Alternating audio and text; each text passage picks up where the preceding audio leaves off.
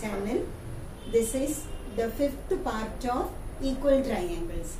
Children, before watching fifth part, you should watch part 4 because this is the continuation of part 4. Look at the question. Draw a line 5.5 centimeter long. Using a set square, locate the midpoint of this line. Is the question clear? We are asked to draw a line for 5.5 centimeter and using a set square, we are going to find the midpoint. This is the third sub-question of question number 2 in page number 21.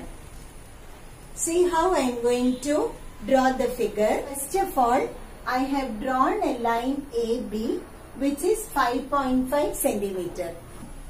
Use your set square at the point A and draw an angle. First of all, I will tell you the angles of the set square.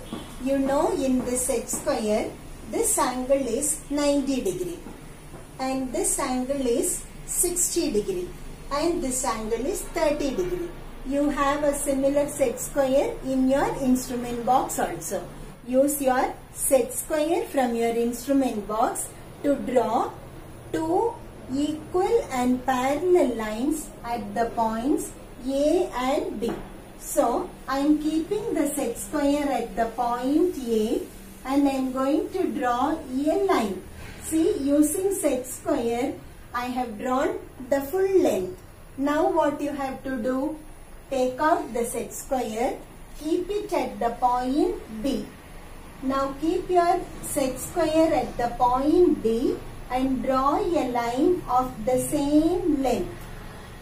Let me name the points as P and Q. Now, what do you know about AP and PQ?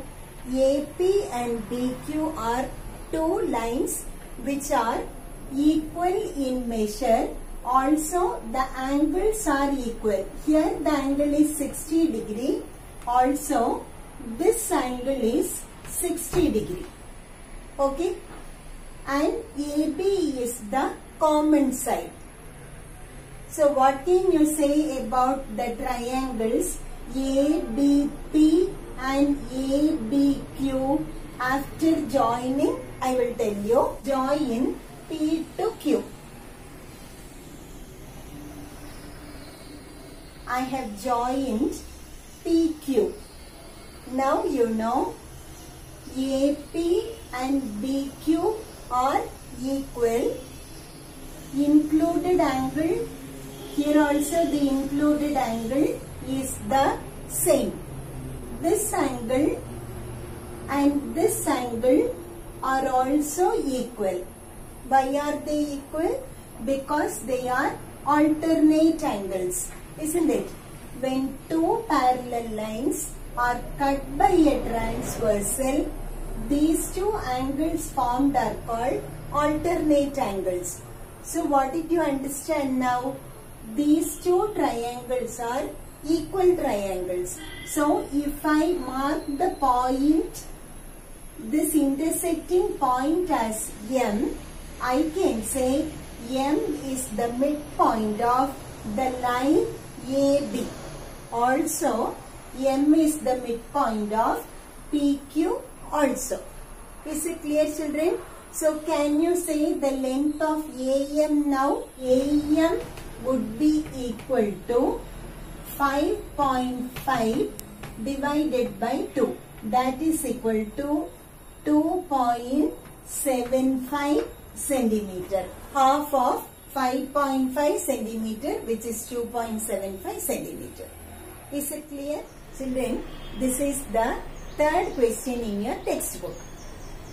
Look at the board. A, B, C, D, E is a pentagon with all sides equal. Since sides are equal, I have drawn a small line. Okay.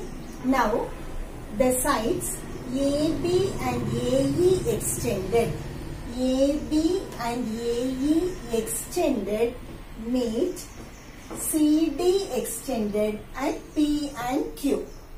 Is the question clear? You read the question once again from your textbook. Now our question is to find out whether the sides of triangle BPC and the sides of triangle EQD equal Y. When are the sides of the two triangles equal? If the triangles are equal triangles. So it is enough if you prove triangle BPC and triangle EDQ are equal triangles.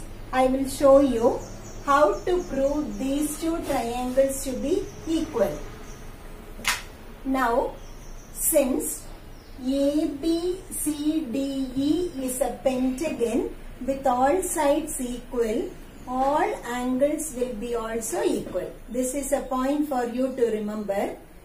In a polygon, whatever be the polygon, if all sides are equal, then all angles will be also equal. So, you can name each of the angles to be equal to X. Okay, some variable.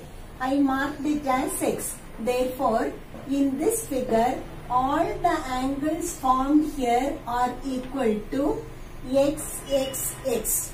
Okay. Now, what can you say about the angle that is? This angle will be equal to 180 minus X. Why do you get 180 minus X?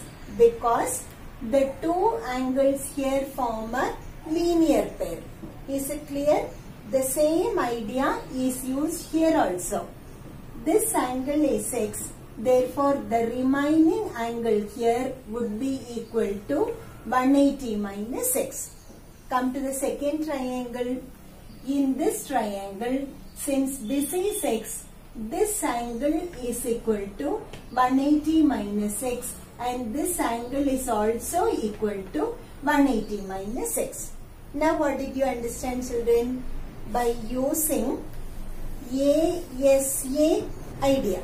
Okay. By using angle included side and angle of one triangle are equal to angle included side and angle of another triangle. Therefore, these two triangles are equal triangles. If two triangles are equal, all their sides are also equal. That is the answer for the first question. Clear? Come to the second question. Are the sides AP and AQ of triangle ABPQ equal? Are the sides AP and AQ of triangle ABQ equal? I will explain the answer in a single step. Look at angle P. Angle P is opposite to side BC. Isn't it? Now what do you know? If triangles are equal, angles opposite to equal sides are equal. So opposite to BC, you have angle P. So we can say angle P and also angle Q are equal because they are the angles opposite to the equal sides. Do you understand, children? Now look at this triangle APQ. Now you have a triangle APQ with these two base angles equal. If base angles are equal, then the sides opposite to these two base angles are also equal. Such a triangle is called as an isosceles triangle. Children, I will give you an idea about isosceles triangles. What do you mean by an isosceles triangle? A triangle with any two angles equal, or you can say a triangle with any two sides equal.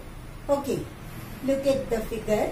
I have drawn ABC with angle A and angle B 50 degree. Now, you also should draw a figure like this. Draw a line AB of any measure. Measure 50 degree at A, measure 50 degree at B also. Or you take any other angle. Okay. If you measure the length of BC and AC, they will be always equal. It is because it is an isosceles triangle. In an isosceles triangle, angles opposite to equal sides are equal. We will work out problems in isosceles triangles in our next class.